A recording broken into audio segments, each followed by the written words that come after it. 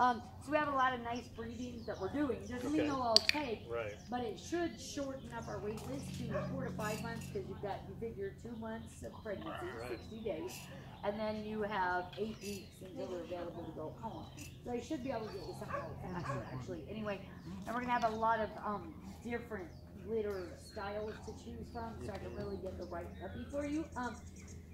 Let me ask you, you guys, you like the boys, huh? The boys are funnier. Okay, well, I will tell you. We never thought, you know, the last one we got the last big litter. We like, and so we were like, great. We weren't bringing any. Okay, well, I will tell you, being open to either is great. The boys are funnier though. I mean, they're clowns. They really are. And this is, who is this again? Corbett. Corbett is not a year yet. No. Close. Like 10 months, I think. So Corbett's about 10 months old. He's a medium-sized male. He's not going to be a huge boy, but he's not on the small end.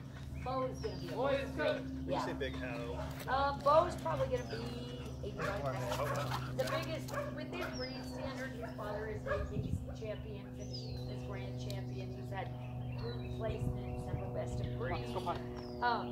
Anyway, but Bo's mother is a big one. She's as big as she can have in Sherstown. Oh, really? Yeah, so he's bigger than a lot of puppies would be.